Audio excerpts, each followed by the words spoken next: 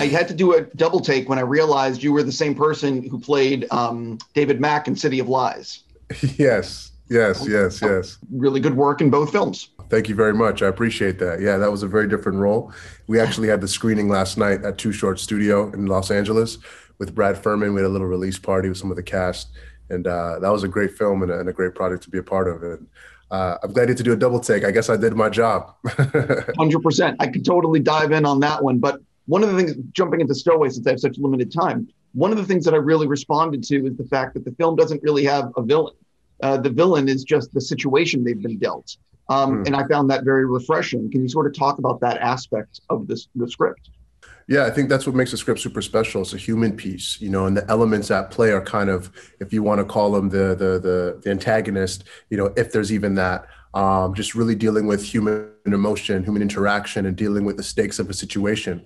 It's kind of great. It's similar to films that I love, like Castaways of the world and elements of I Am Legend. And so when looking at this script, I said, this is something where such a human piece, and it's about living in that truth. And you literally are on this roller coaster ride when you're reading it from the beginning to the end, just on the script alone of like, what's going to happen? Where's this going to go? Because you're not expecting some alien to come in and intercept the process. It's just kind of, dealing with the elements at play, which is space. It's primarily four actors in a room debating the moral quandary of what they've been dealt. Can you sort of talk about the fact that it's really just the four of you, the whole movie? And on what day did you get sick of somebody? I'm joking, obviously. No, it's kind of like a stage play. I come from the theater. So for me, it felt like I was in a contained space, like I was back in theater school.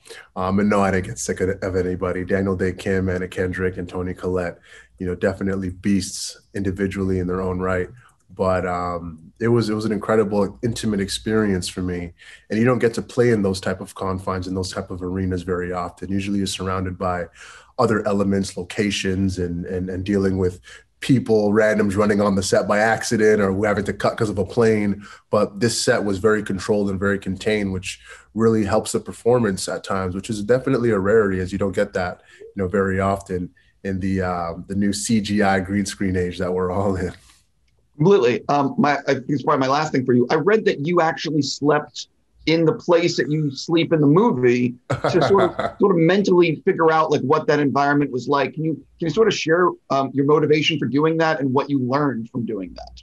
Wow. I don't know how you got that information, but that's incredible. But yes, a lot of time in my preparation process, I tend to immerse myself before I even go to camera. So for this project, I've never been to space, obviously. And so I wanted to really understand what it felt like to be claustrophobic in a small space, and what Michael went through in that process. So not only did I sleep in the space every single morning, my call time was at 7. So I show up to set at 5 and I would spend the extra 2 hours sleeping in the compartment on set. I actually, in the room that they had me holding in, I had all the lights off. I actually put black construction paper all along my windows and poke little dots in them to emulate stars. So I can be in darkness as much as I can, and really felt small and feel small. And Michael's a little introvert, and I wanted to really be able to, have that authentic experience flowing through my blood from the moment I, arrived on set. And that was something that Joe Penna and the crew in Germany allowed me to do, pre-COVID, of course. And I do believe it definitely helped, because I felt aches and pains every morning, which was kind of nice because, being in that stowaway place for a couple of hours or 2 hours, I think it was, you're definitely going to feel those aches and pains, which I think helped my process at least. And hopefully it showed on screen. It did. Congrats on the movie. And thank you so much for your time. Hey, Stephen, thank you, man. I got to see one of those toys in real life. I want one.